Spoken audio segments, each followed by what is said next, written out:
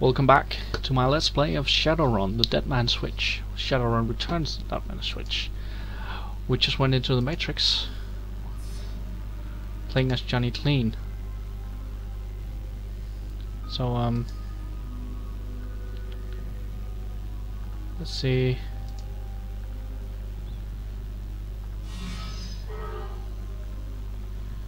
God damn it. We're in the Tron world.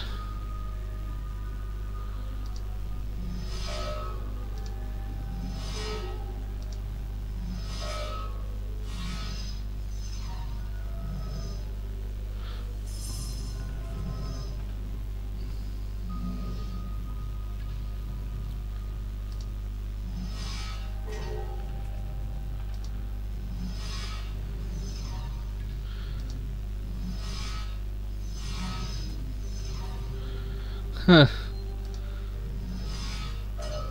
Apparently, deckers are just magicians on the internet. That makes sense.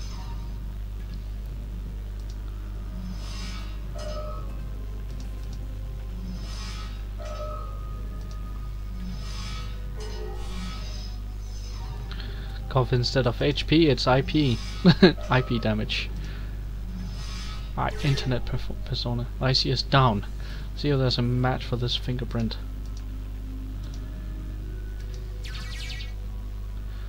DNA match located. 100% match. Rest records database. Silas Forsberg, deceased.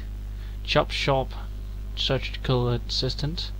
Breaking and entering, 2 counts. Public indecency, 1 count. Brought in for questioning on accusations of unlicensed plastic surgery. No charges were filed. 100% match to Dead Man. Let's keep looking.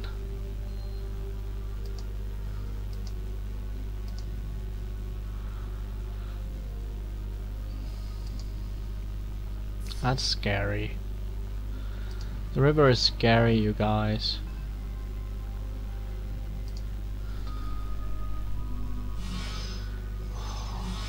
Angry things shooting at me.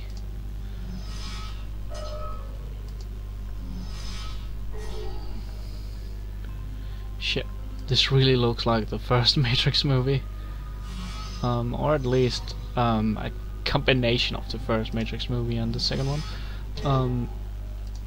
Personally, I prefer the first one.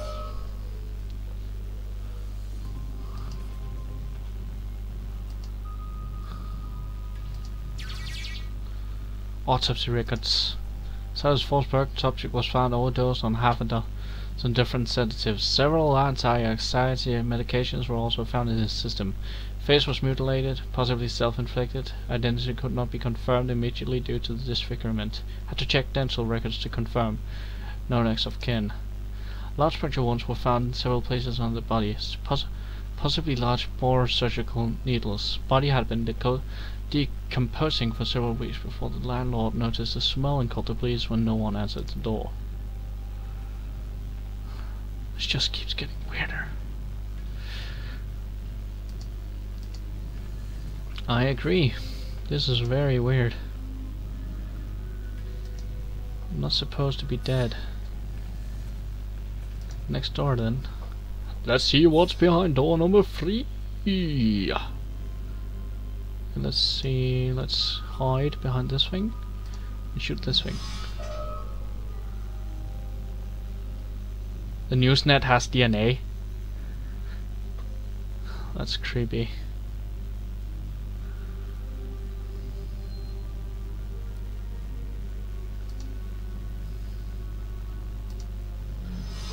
Please die.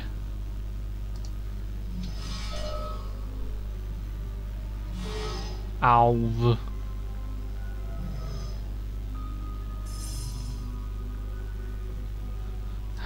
Do I have any? Let's heal.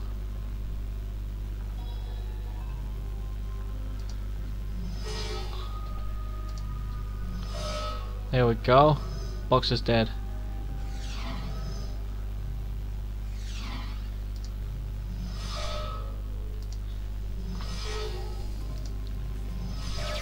Gone.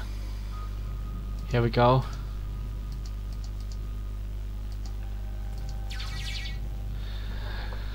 Silas Forsberg, a chop shop surgical assistant, was found in an apartment in Snohomish earlier this week.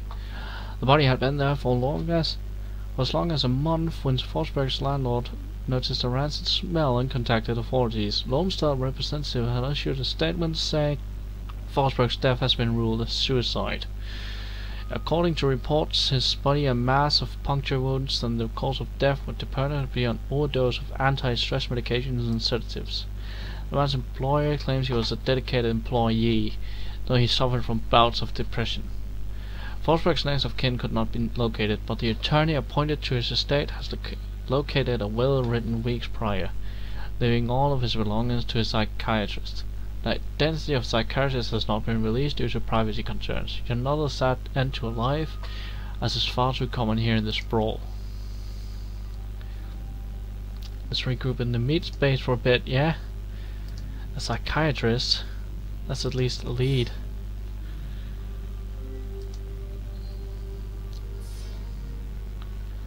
Go back to the meat space.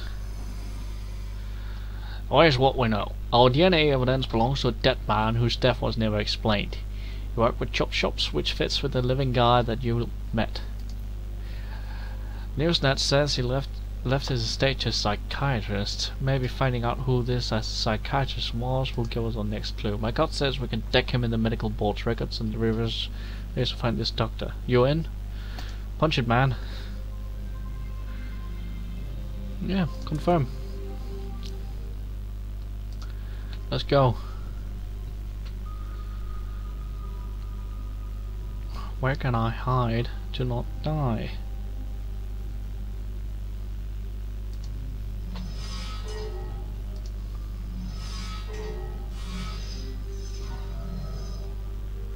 Please don't kill me. There we go.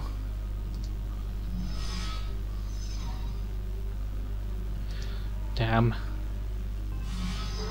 Oh, God damn it. Just die.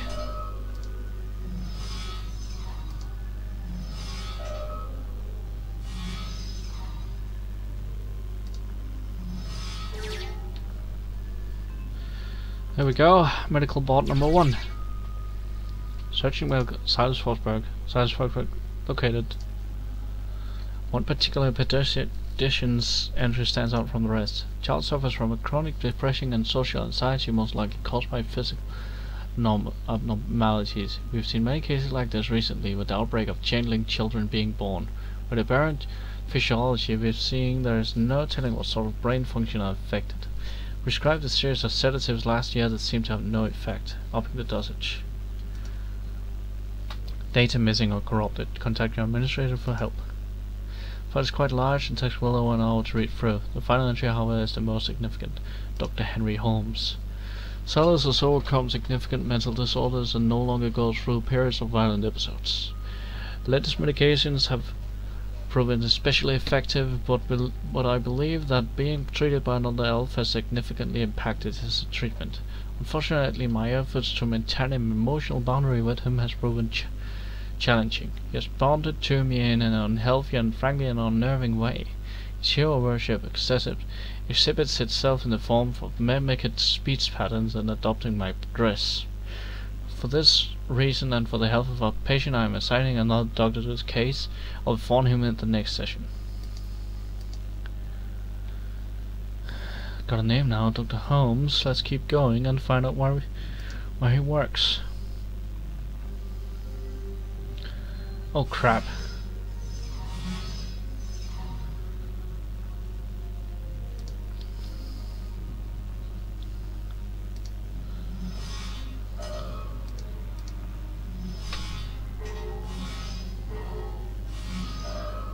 God damn it.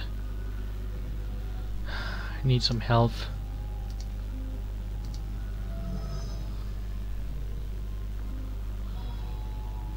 Okay.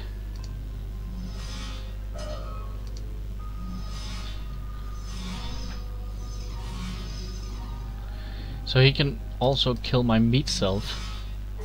That's scary.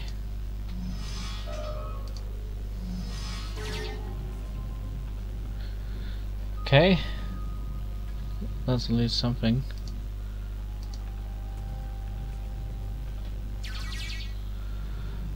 Henry Holdings Holmes. Check current employment status.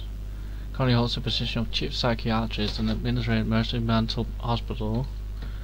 Check. Okay. Check previous employers. Psychiatrist in residence, Mercy Mental Hospital in Snormish. Attending psychiatrist, Mercy Mental Hospital in Snorwich. Private practice. Okay. Back to meat space.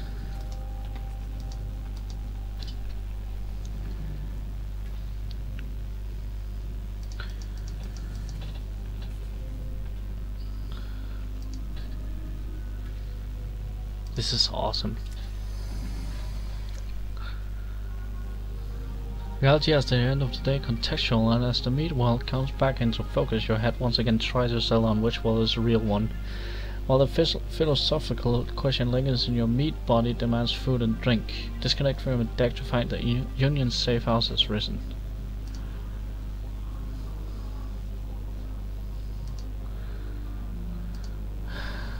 Need help, man.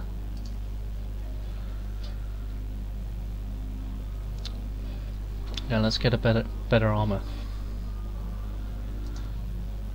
Sure.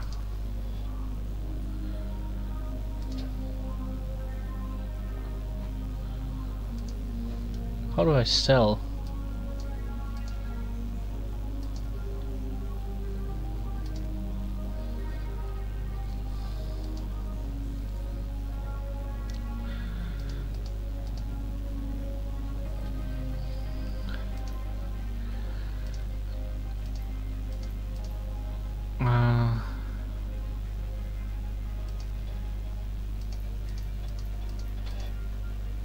Let me see what he's got. That was the little bit of consumables. Health? Health? No health. No mind.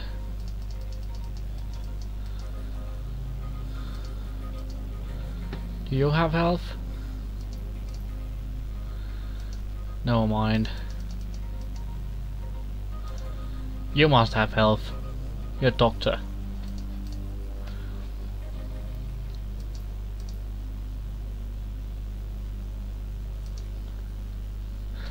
Okay, let's see.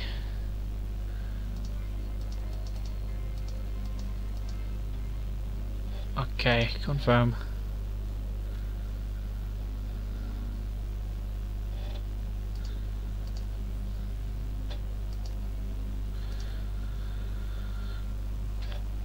Let's have a look at her cyberware.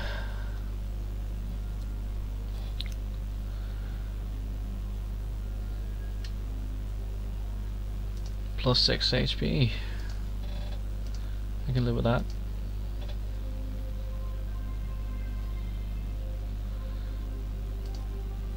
Okay, now we have a metal arm. That works. Mr. Fry?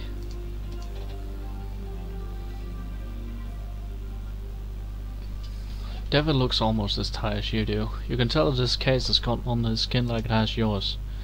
Any log in there? We found an exact match for the DNA, but it was linked to a dead chop shop assistant by the name of Silas Forsberg. Now I have my theories for what you think is going on here, mistress. The DNA evidence doesn't belong to the killer. I guess that's still a possibility. You seem pretty sure when we got here that it did. What about Salas's autopsy report though? Anything that stand out? He was killed by sedatives, but the coroner still thought he had ripped his own face off. Coroner really phoned it in on that way. Happens way too often where there's no next of kin willing to foot the bills for thorough autopsy. Definitely don't think that report told the whole story. It matched the identity by the dental records, right? Not the most reliable. It matches up with something I've seen runners try. It's easy enough if you find a body shop that'll make you a replica set of teeth for you. Find some slop off the street no one will miss, swap the teeth and throw the heat off your trail for a while. Like I've never been that desperate. Why would he need to go to those lengths? The Did the police records have something linking him to a different crime?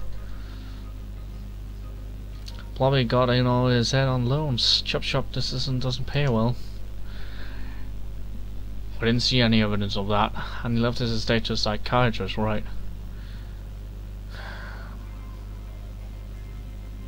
His psychiatrist helped him fake his death to escape his rap sheet. Why would his DNA wind up at the crime scene though? Was he posing as a doctor at a previous murder site? Someone planted it there. I had no evidence of that. Personally, I think it sounds like he wanted to become a surgeon, but he got caught in the wrong line of work. During his tenure at the chop shop, he was brought in for unlicensed plastic surgery. Won't get a medical license after that one.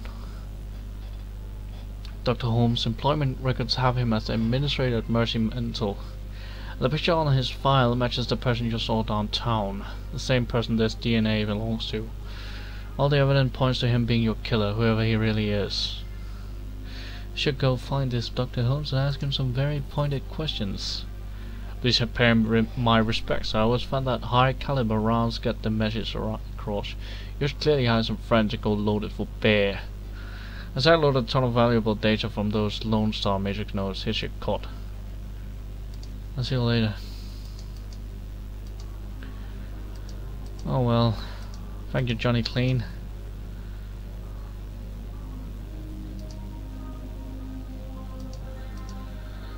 Hopefully some of the others will help me. Mr. Delilah? Nice to see you. If you're looking for runners again, I'm your guy. Discreet service only. Okay. Let's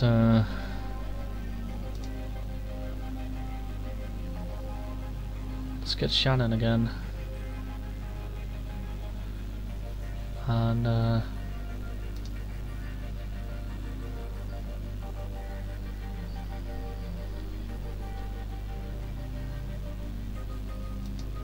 let's see.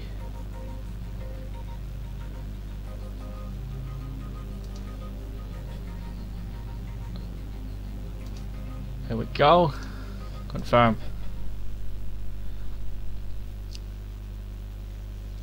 The blood you found at the warehouse belongs to a man masquerading as one Dr. Holmes and retracting to Mercy Mental Hospital, located in the notoriously anti-metahuman farmlands of Snohomish. The drive to the hospital is long and unpleasant. Finally, you reach the walled and gated hospital compound. Despite the pretense of security, the gate is unguarded, unlocked, and open. No one stops or greets you as you drive up to the large, crumbling building. Gothic ramparts top a damaged roof, cracked walls, and broken windows. All around the building is a lawn gone wild. Only the artificial light from within speaks of inhabitants. You walk up to the hospital steps to confront Sam Watt's killer and bring an end to the Emerald City River. And we're doing that next time. Thank you for watching. I hope you enjoyed it. I hope you'll join me for what seems to be the great conclusion. I'll see you then.